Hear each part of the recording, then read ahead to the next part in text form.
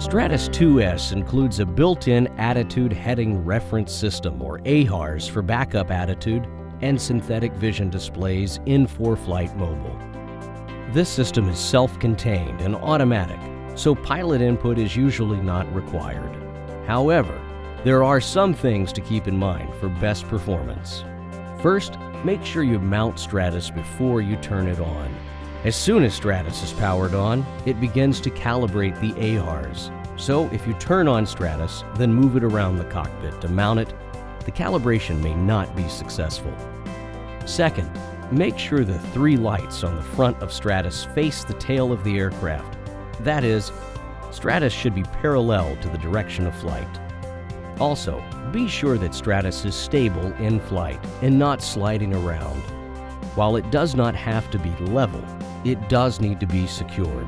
The included suction cup mount is a great option for this. To bring up the attitude display in ForeFlight, tap the Attitude Indicator button at the top of the Maps page.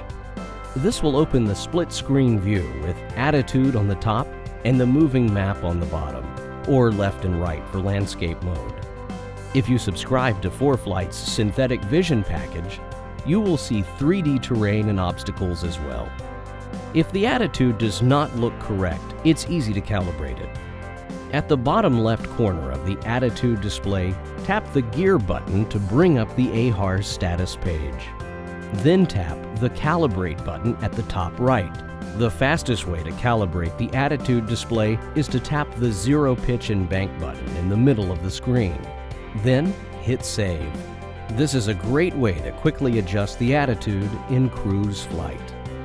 If you'd like to make small changes, you can also manually adjust pitch or bank in 1-degree increments by tapping the arrows on the attitude display.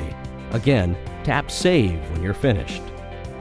This is handy for tailwheel airplanes on the ground, where zero pitch and bank may not be appropriate. For more information, visit sporties.com/Stratus.